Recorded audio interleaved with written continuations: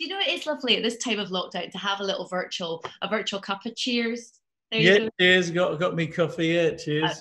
It's nice to see you. And this is kind of like a virtual lounge. Who's that? Look, we can see you. That's my wife, Ali. She's moving. She's moving the thought washing. If she ducked down, we wouldn't. The ironing, rather. So she's got to sneak through, move the ironing. So yeah, everything looks. It's a normal house, isn't it? I mean, Zara and Genevieve homeschooling. Oh my goodness, you're doing that as well. I tell you what, I'm in charge of maths, and then the rest of it, she's doing her English on her own, because I'm quite impatient, and I'm like, what do you mean you can't do that? I mean, it's terrible. It's hard though, because they're only little. Mine's 8. You've got an 8-year-old as well. Yeah, I got Genevieve's 8. Girls, you got to be quiet. I'll talk to Jenny. What I was going to say is, what I think we all realise is, by helping with the homeschooling, is how much we've forgotten. And we're like, oh, hang on, I do know the answer to that. I might just have to Google it. Yeah, it's kind of weird, isn't it? You know? Yeah, I know, exactly. How are you coping, by the way? Are you staying healthy? Is it all good? Joe Wicks. Oh, you're doing that. Joe Wicks, every morning, 9 o'clock. So we're up early anyway, but Joe Wicks is right. Come on, Joe, and we'll get our gym stuff. And I feel I missed one, and feel really good. And plus, I've been a lot of gardening, bit of DIY stuff, and things like that, and just lots of walks. We're lucky where we live because we can literally just walk through a stile, and we're into green field. So we're really, really lucky where we live. I mean, my mum, for instance, excuse me, she's in a 2-bedroom flat in Islington, and she's on her own.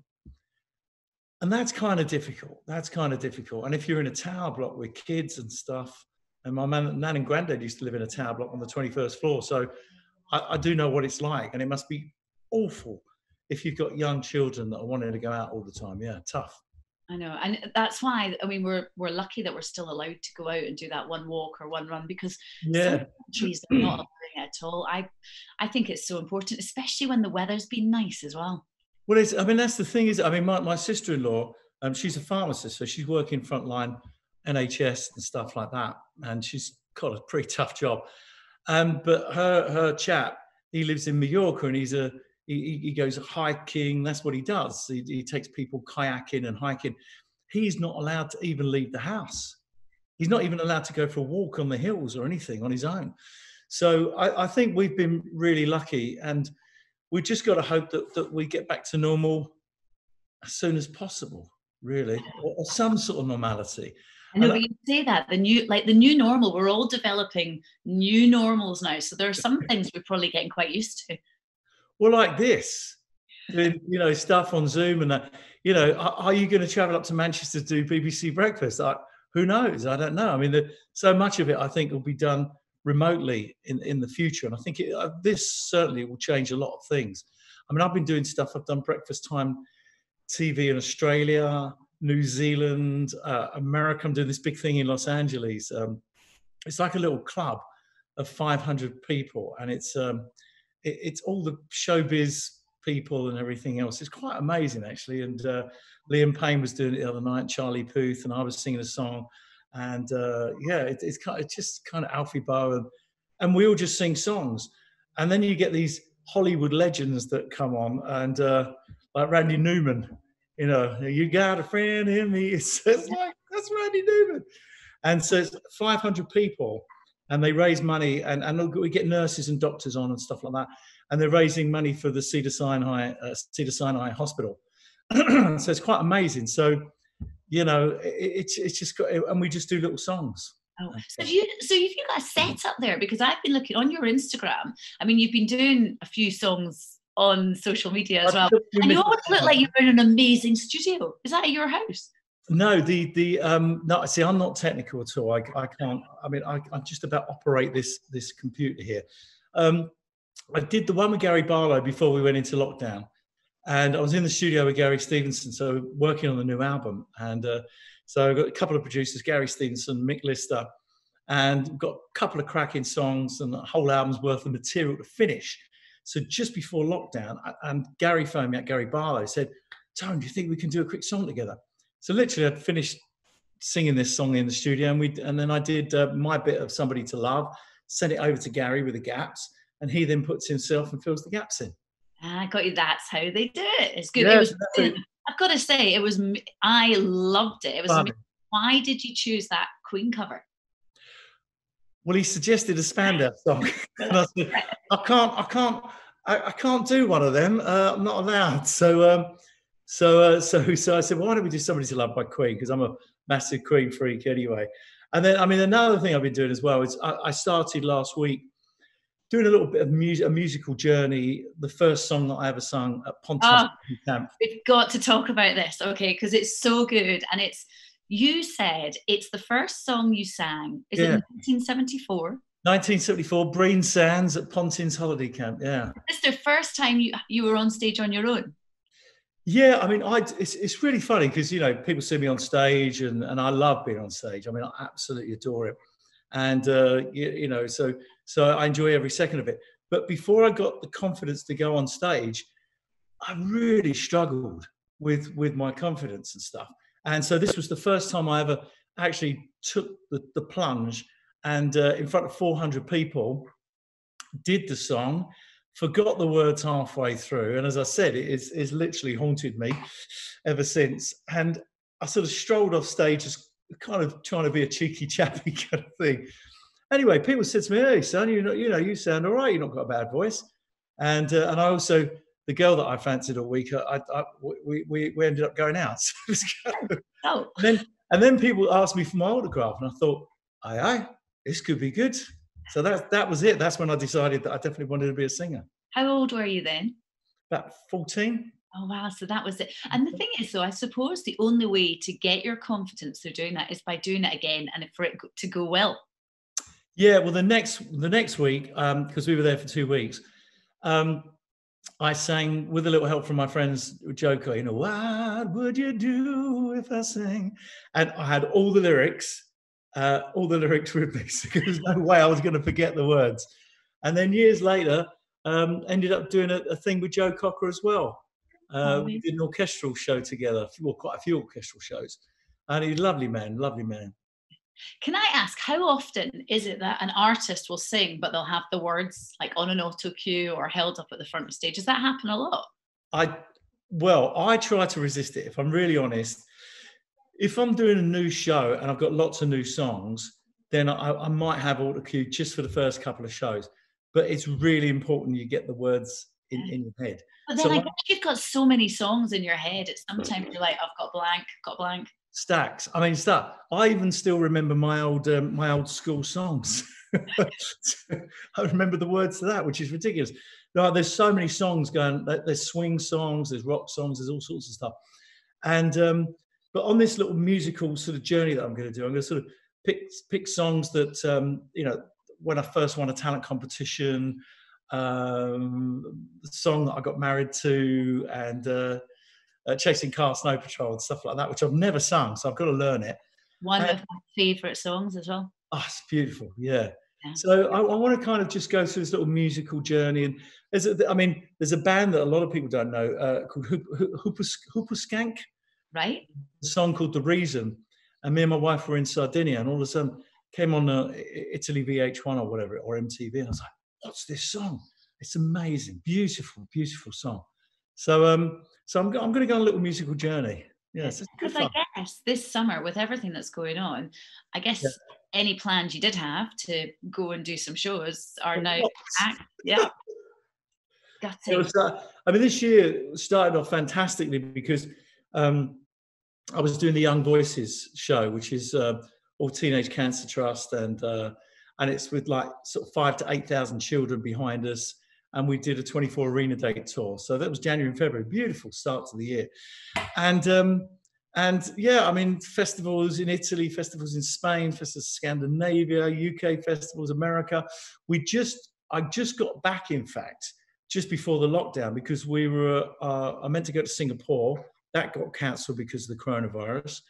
Japan stayed open, so we did the shows there. Went to Australia, and then went to America, and we did a big cruise ship there, and literally just got home before they locked down. And then we found that someone on the ship actually was carrying, you know, the old virus and stuff. So we were lucky. Yeah. I know it's quite a scary time, really, and there's so many people that are doing incredible things. Well, that's why we all go out on a Thursday, isn't it? And we clap and we cheer. We do it every night. It's lovely because we live in a tiny little village. It's more like Hamlet, and we all get the pots and pans out and stuff. We had a little glass of wine last night, and it is. I mean, you know, we got friends. You know, Joy, one of our great friends, she's an ICU consultant, and like I said, my sister-in-law, she's a pharmacist, so she's dealing with, and she's only recently got PPE equipment. Got friends of ours, nurses at Stoke Mandeville and stuff, and they are, you know, they are incredible, and they're amazing what they're doing. But then there are a lot of other people, the teachers, the people that are keeping the supermarkets open, all the care workers. You know, that's a tough job. That's a really tough job, looking after all those people and all the people who still deliver stuff, you know, your groceries and everything else. So there's a lot to be thankful for. There really is. And one of the things as well I've noticed is that with more and more of us spending time at home, well, we should be doing more things around the house. My house should be a lot tidier, the amount of time I'm spending. I think your house looks really good. It looks tight. It's good. I just plumped them behind me. The rest of it's a complete mess. I like the colour scheme. It looks good to me. I mean, I must admit, my wife thinks I'm obsessed. She thinks I'm OCD. Oh, you see, well, I am OCD, but I live with messy people, so I've just given in cleaning up for them. In fact, I was going to say yesterday, I actually cut my husband's hair because, you know, it's got to that stage. I was going to say, you look like you've had a trim. No, it's ridiculous. Look, there's bits of grey coming through. Would you trust anyone in your house to cut it? I don't trust my daughters. Zara will shave it off just for the fun of it. She would just. So I'm going to see if Ali can. But the only thing that we've got are the dog shears, the dog clippers. Not like that. Those ones. We've got some of them for the garden. So we've got these dog clippers. So I'm hoping that, and I had a word with her this morning, and I said, look, you know, do the variable, you know, lengths, and so clean the dog clippers. And you might see a brand new me. Who knows? Looks good. I do love you put a picture up the other day of you with your hair from 1983 because there's a lot of in that photo. Yeah. Well, I mean, I mean, we all had mullets and stuff like that. I mean, but this is getting high. I mean, how high is this going to go? I don't know. You know. Just go for a mullet again, then. Yeah, I just look like an 80s bygone person or something. You know. No, but everything, you know, it's weird times, but and I tell you what is hard. I think it's hard, you know, we were talking about people living alone and stuff like that. And I think that's where it's really, really tough, you know, and sort of the over 70s who can't go out at all. And that's kind of really feel for people like that. We are lucky because we can take a walk across a field. But you know, we'll get through it as we always do. And we move on. And I'm gagging to do a proper gig with my band. We had a Zoom with my band, actually. I call them the Fabulous TH Band because they're just such brilliant musicians. And so we had a Zoom. There was about 10 of us all on there, some of the crew and everything. And it was like, yeah, crazy, you know. You maybe have to do some more duets online because we loved seeing the Gary one as well. Is there anyone else that maybe you could get on board? Anyone you'd like to duet with? Well, it's the technical side of it. See, so I left it all to Gary because he's technical. But Richie, our guitarist, I'm talking about maybe trying to do something with our band so we can all do a split screen thing. So, but Richie's more technical than me, and Richie B, and he'll be looking into that. They don't even let me near the mixing desk. I'm so bad. It's unbelievable. Yeah. Well, that would be good. I tell you what else now, I've got to say this because it's something that, well, we play Spandau Ballet on Smooth all the time. Massive. We're going for the all-time top 500 songs at the moment on Smooth, and guaranteed Spandau songs will rate very highly on the show. So that's good. I mean, always good. Is there ever a chance that you guys would all perform together again? Because, you know, from a fan point of view, we would be winning if that was ever happening. Yeah. Did you know what? I think the whole thing is really sad. And I've never said publicly, and I probably never will say exactly why I left. And it just got to the point I couldn't do it anymore. And, you know, for whatever reason. And it just all went too far. And as I said, you know, I didn't resign from a band like Spandau Ballet because we had 2 tours together. I thought we were getting on all right, actually. And, you know, you don't resign because someone puts sugar in your tea or something, or, you know, or gave you a goat's cheese pastry or something. I hate goat's cheese. You know, you resign from a band like Spandau because it's something very, very specific. And I think some of the fans saw Ross William Wilde, who was my replacement for a while. I think they saw how he was treated, and I thought that was, oh, okay, maybe there's more to this than meets the eye kind of thing. And you know, because I think over the time I've been blamed for a lot of what's gone on with Spandau. It's because Tone's ego or something like that, and it's never to do with ego. It's always to do with politics. Yeah. So yeah, but I'm really happy doing what I do at the moment. Nothing.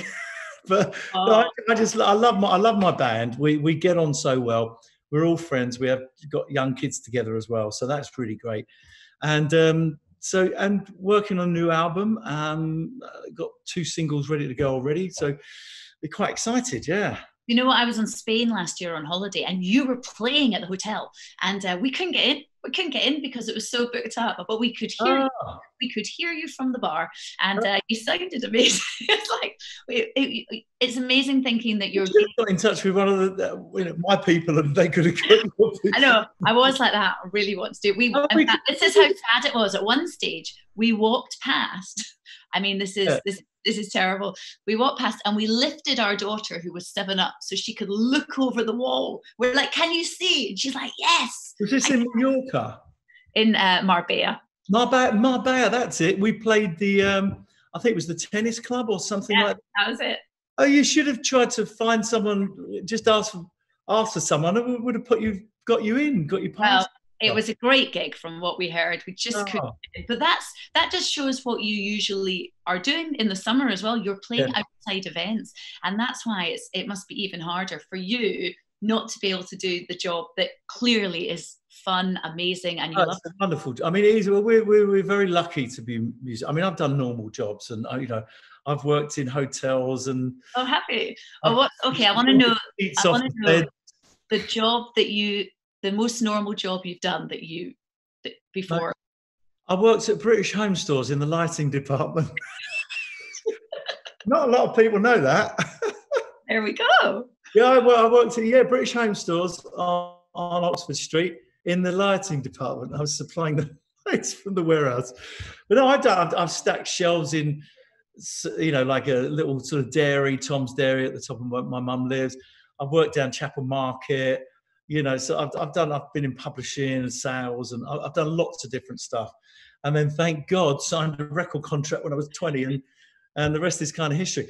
I tell you what's difficult, though, is it's very difficult for young bands now, because years ago, you know, say there were 10 bands, you got picked to be signed, you got the advance from the record company, and you could dedicate yourself to music, to promotion, everything else. And a lot of the young bands now, they're having to take sort of secondary jobs to just, they can't do music all the time, you know, because there's just not enough money in it. And I think that's really sad. But you know, times change, I suppose. It's a difficult industry to break into, especially with so many people wanting to have a go as well. That's the thing. So, well, it's tough, isn't it? I mean, I think the biggest misnomer. Funny enough, I was talking to my wife about this the other day. The biggest misnomer about being in your business, my business, is that people see people on TV or at radio or the theatre, and they think, "Oh, what's it like to be you? Is this a panacea for my life? Are all my troubles going to dissipate and walk away?" kind of thing. No, it's a job. It's a wonderful job and it's a beautiful job, but you still got the same issues that you had whatever job you do, you know. But for some reason, they just think being on TV, like, you become this different person. You don't. It is just a job. What time are you getting up at the moment? About 7:30. Oh, good. Not doing too much. 7:30, yeah, 7:30, 7:45. Zara's got to be up at school. She's in school at 8:20 on visual school. And Jen's got to start. We start after Joe Wicks at 9:30 with Jen, yeah. So. Okay. Tony, thank you for chatting to me today. Yeah, it's been nice to chat, actually. Yeah, really nice. It's good. Are you keeping well, your family and everything? Yeah. Everything is all good here as well. So I do feel that I'm in lockdown. It's great, and we're keeping healthy, which is the main thing. Yeah. I do feel like I sit here a lot in my day, and so I do feel like I need to be more active. Even though I'm doing like going for a walk or a run or whatever, I do. Yeah. It's a different way of living. But do you know what? It's as long as we're all healthy, that's all that matters. Well, this is it. I spoke to a friend of mine. He runs a company and stuff just up the road, and it was his day off yesterday. I said, "Oh, so you're right?" And Joe said, "Yeah." He said, "I'm out with the wife and the kids and stuff." I said, "How's it all going?" He said, "Well, I take Thursdays off to make sure my wife's not exploded and gone absolutely mental because she's homeschooling 4 under 10s." Oh wow! You know, and there's been a few tears and stuff like that. And it's like, come on, you can do it. You know. I don't know the answer, but you can. You can. What are you going to do when this is all over? I was meant to be doing the London Marathon, so I feel like I'd like to go on a really long run. And I know it sounds really stupid, it's really crazy. I want to go and play golf. I want to everything I want to do is outside. So, you like golf? Yeah, I love it, and I'm missing it like mad. I'm the worst. I play once a year in the Tony Hadley Golf Classic up in Peterborough. We do it for Action Medical Research, and and they say to me, "How many times you played golf this year, Tom?" Nope. And of course, I tee off, and I get the whole bunch of fans come up to watch me, and then I get really nervous, and the ball goes in the bushes and everywhere. So no, golf is not my forte, I have to say. You still give it a go, so that's a good one. I'll give it a go. Yeah. I like I'm going to do some putting practice in my garden this afternoon. The weather's nice. That's what I'm going to do. Good luck. It's really small garden.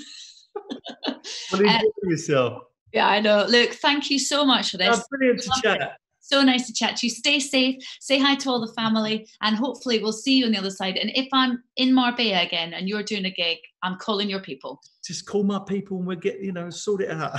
Okay. Sounds good. See you later. Take care, dude. Bye-bye. Love to all.